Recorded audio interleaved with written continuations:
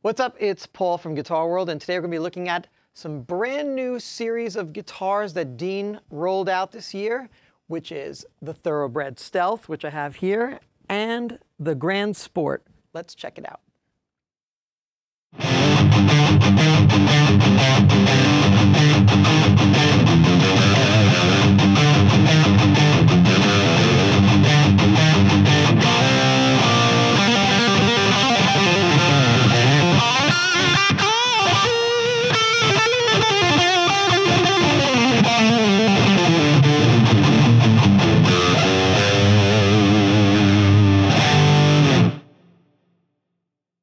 Dean Guitar's brand new Thoroughbred Stealth, which is part of their standard series, features a black satin finish throughout the body, partly why it's called the Stealth, with this black satin finish. But underneath this guitar, one thing to note is, of course, it comes with a maple top, white ply binding, over here on a mahogany body, and they're really the Ultra Access neck, set neck over here, with, of course, this really great seat profile mahogany neck as well. Grover tuners. Flipping the guitar over, we have an ebony fretboard, extra jumbo frets on these block inlays. The usual active pickups from EMG found on a lot of metal guitars, the EMG 81 in the bridge and an 85 in the neck. Volume and tone for each pickup. And of course, the battery compartment is located in the back right over here. Moving over to the Gran Sport, this features a familiar shape, a beautiful sunburst on this one, on a mahogany body, all mahogany body. Also a mahogany neck on this particular guitar. Grover tuners. This one has a rosewood fretboard. Dean's proprietary inlays over here on extra jumbo frets. We also have Dean pickups, DMT, a nostalgia in the neck position and an equalizer in the bridge position.